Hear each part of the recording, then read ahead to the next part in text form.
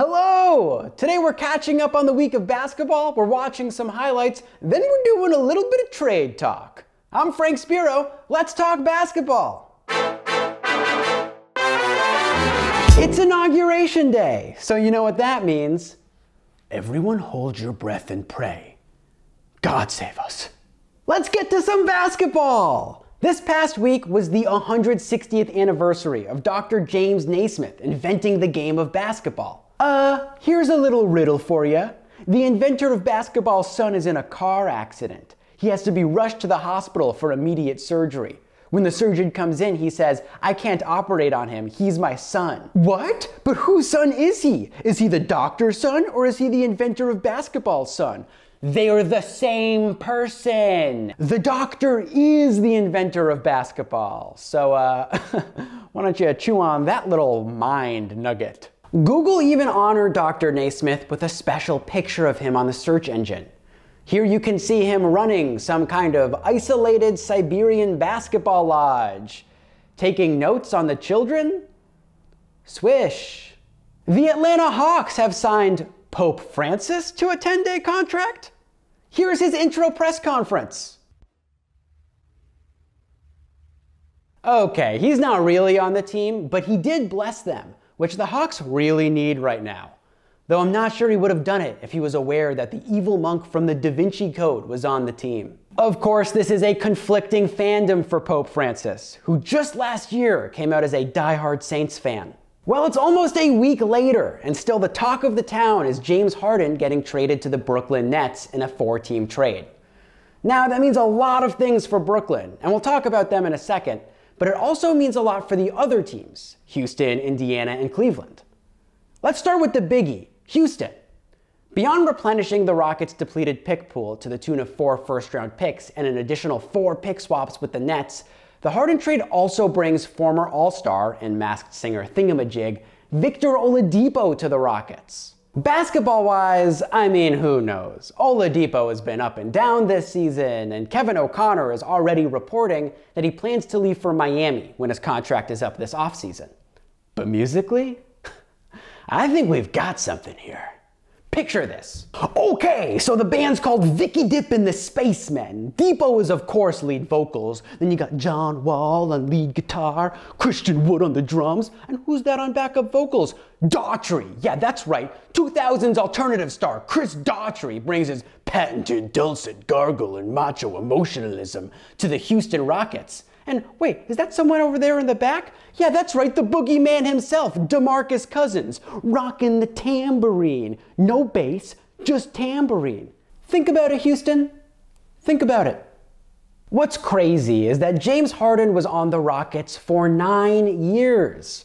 And for Houston fans, his leaving might feel like a bad breakup with the way he pushed himself away. I mean, Harden practically sat Houston down in a crowded restaurant, and after the apps came was like, "It's not me, it's you." And yikes, sorry, also, do you mind driving me to the airport? Surge pricing. Despite the messy ending, Harden put out a heartfelt Instagram post, thanking the fans and the city for his journey, which, honestly, just seems like the decent thing to do, right? I mean, can you imagine forcing your way out of a team that has had your back for so long? In the middle of a season, nonetheless? A team that made you into the NBA star you are today? And then to not publicly thank them on Instagram or the newspaper or anything? I mean, that would just be immature, cruel. I mean, that would be downright disrespectful. I mean, who would even do that? Anthony Davis, I'm talking to you. The Cleveland Cavaliers traded a first-round pick and Dante Exum for Jarrett Allen and Taurean Prince in return. Allen has been fantastic as a rim protector, pick-and-roll big man this year. But it doesn't take a detective to realize that this Cleveland roster might have some redundancy. The acquisition of Jarrett Allen might spell the end times for Andre Drummond's time with the Cavaliers. But that might have less to do with Allen and more to do with plays like this. Low-scoring affair here in Memphis.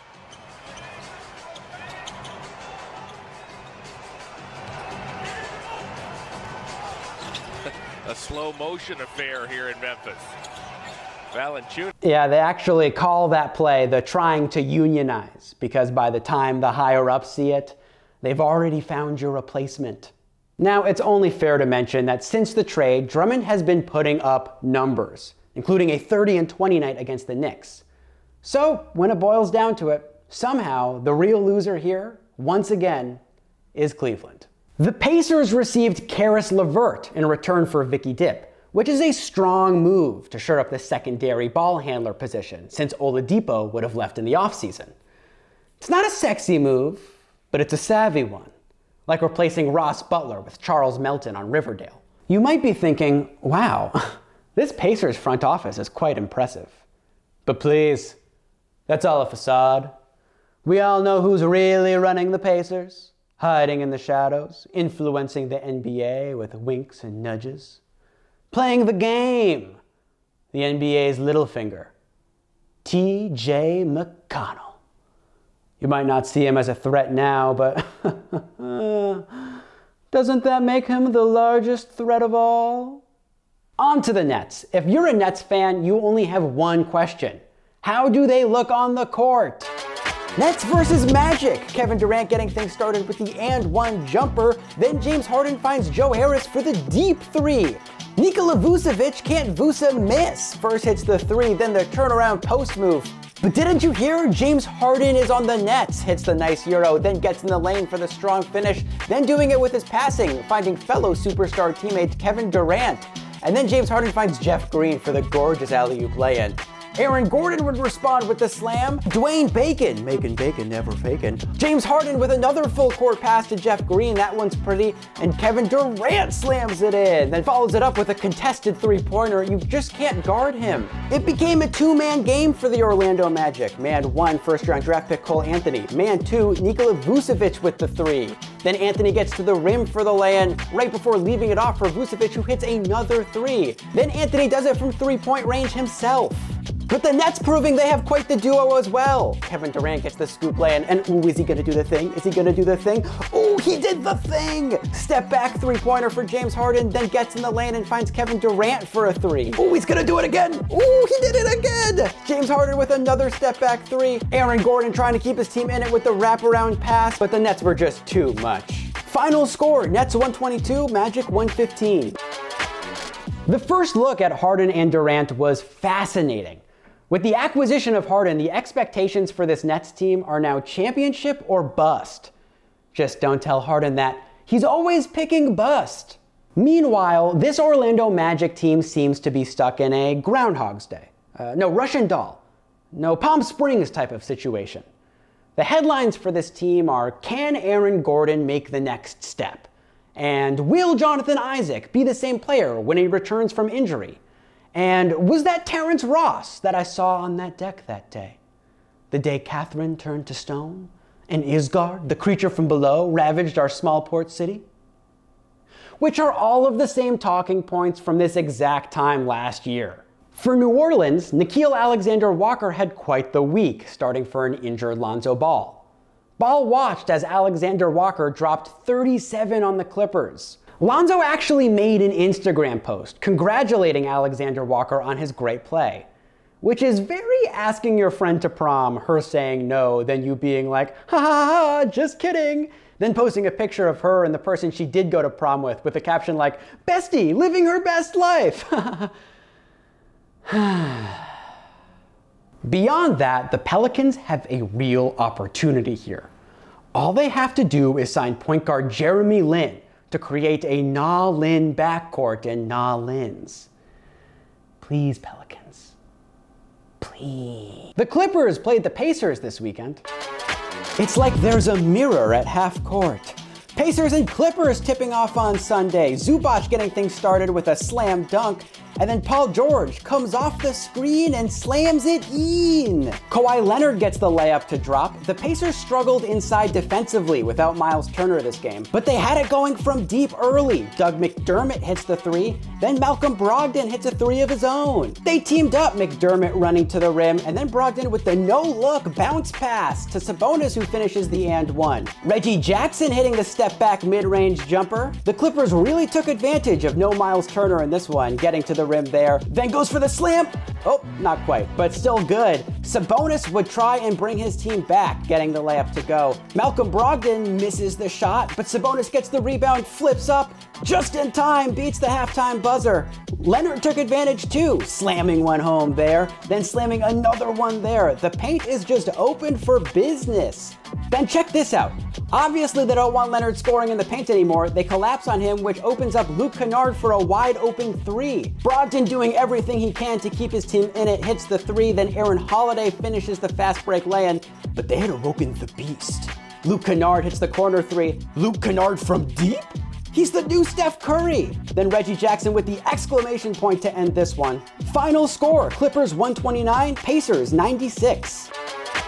The Indiana Pacers seem like a legit team, with Sabonis, Brogdon, and Miles Turner running the show. These three are a classic NBA formula for success. A formula known as the BLT. So Sabonis is your bacon. He heats up quickly and is great when he's hot, but is still stellar support when he's cold. Turner, now that's your lettuce. Is he gonna stand out every single night? No, of course not. But when he's fresh, you'll notice him. And if he's completely absent, you'll definitely notice that. And Brogdon, that's your tomato. He's slicing through the lane, every move dripping in sauce and frying up defenders, leaving other teams green with envy. And I know what you're thinking. What about the bread? Honey, Holiday Brothers. But behind every sandwich, there is a sandwich artiste, a puppeteer, pulling the strings. Sure, publicly he's a backup guard, but secretly, he's powerful. I see you, TJ McConnell.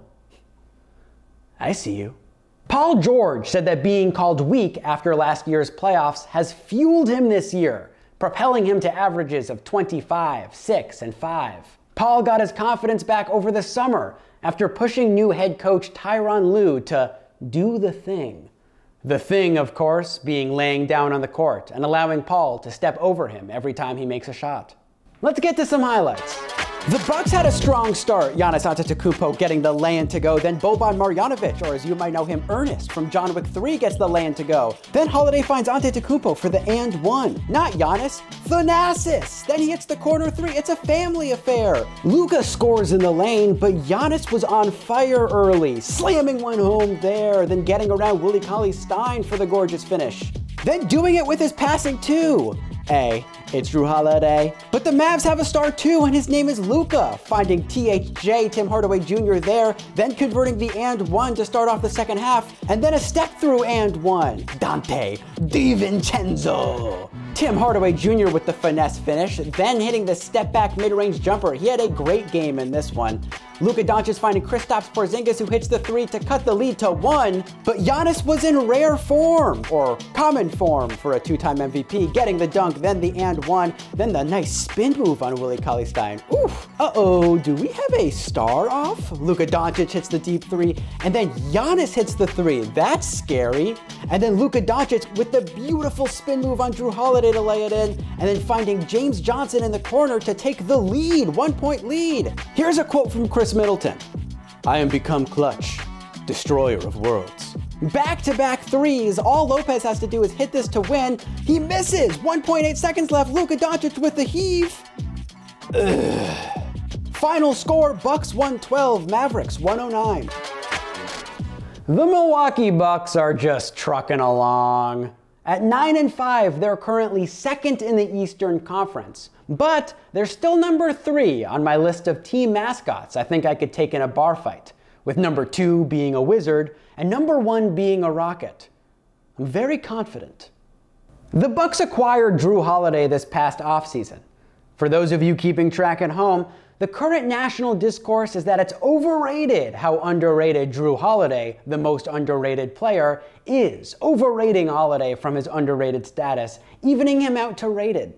Kristaps Porzingis is back for the Dallas Mavericks after suffering an MCL tear in the bubble, which kept him out for the first part of the season. And it couldn't have come sooner, with a handful of players unable to play for Dallas due to COVID-19 reasons. Porzingis earned his nickname, the Unicorn, by starring in CBS's hit sitcom, The Unicorn. But also because he's a rare big man, one who can play inside and shoot outside. Of course, he's also like a unicorn in that he's constantly letting everyone down by not showing up in big moments, making me look like a fool and a crazy person after gathering half the town in the field to see what I saw, what I know I saw. I'm not crazy. I know what a horse is. They do not fly and they cannot speak to you. Maybe I can't explain what I saw that day, but like Kristaps Porzingis and shooting threes from the logo, I'll never stop trying. Now it's time for a more in-depth discussion about trades. By now you know that James Harden was traded, but that's actually a much smaller part of a larger story. Superstars are forcing their way off of their teams more and more often before their contracts are up. Here to help me discuss this phenomenon is my tallest friend, Brian. Thank you, Frank. And actually, before we get started today, I'd like to read a little statement that I've prepared. Yeah, go right ahead. Please, Frank, don't make this any more difficult than it already is. I have given everything to this show. When push comes to shove, in order for an episode to be successful, I have to be absolutely perfect. Perfect? But what are you reading? Frank, please. Now, unfortunately, not everyone shares my passion and my enthusiasm. Not to get into names, but some of us are talented, humorless hacks riding the coattails of true greatness. Brian, that is mean. Frank, I never said your name, so the fact that you heard it there kind of speaks volumes. You were literally pointing at me. I am hereby requesting a trade from Let's Talk Basketball. What? This is, of course, very hard for me. Did you write on those cards vertically? And not a decision I make lightly. Who writes on note cards vertically? I feel I have given everything that I can give, and that my charm and precise basketball acumen would be better served elsewhere. This concludes my statement. Basketball acumen? Okay. Name one NBA player. Scottie Pippen. Okay, well that was clearly too easy of a question. Okay, but you wanna get traded? Traded to where? I've been loving the flight attendant lately. Love to work with that Kaley Cuoco. You can't just ask to be on a show with Kaley Cuoco, Brian. Everybody wants to be on a show with Kaley Cuoco. You don't think I'd like to be talking NBA opinions with Kaley Cuoco right now? Of course I love Breaking Bad. That would be a dream role. Breaking Bad's not even on air anymore. I watched it just the other day on Netflix. Okay, but there are old shows on Netflix. That's how Netflix... I am the one who knocks. What, is that supposed to be a response to that? You're not on the phone. Yeah, I would absolutely adore being the big time main host of a huge basketball show with a big audience. You didn't press any buttons. I can see that the screen is still on. Yeah, I'm available. Yeah, that's actually like kind of a perfect role for me, so. This is fake. Yeah, no, that's, are you kidding me? That much money? Wow. You're not fooling anyone. Okay, yeah, no, that's great.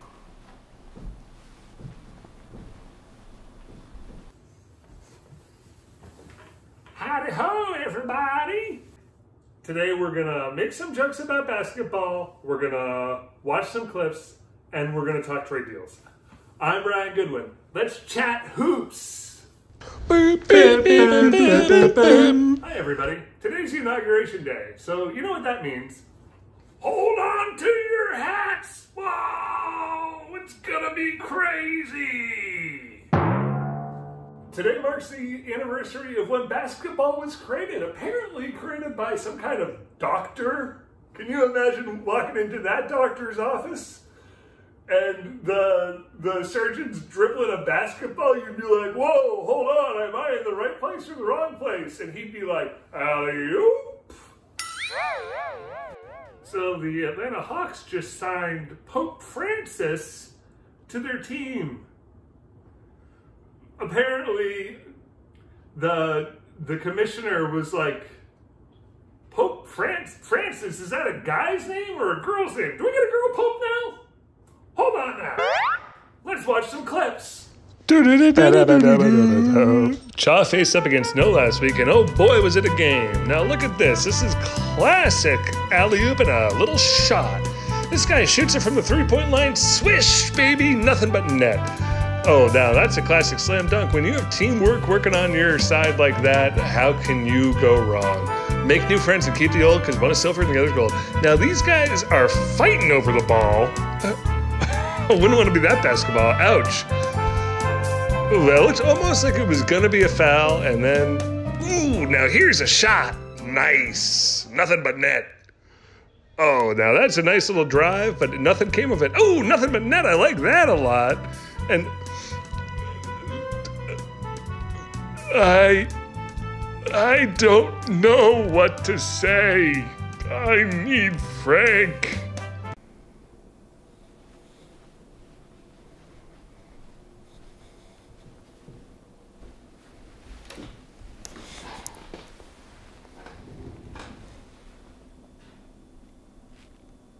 Please take me back.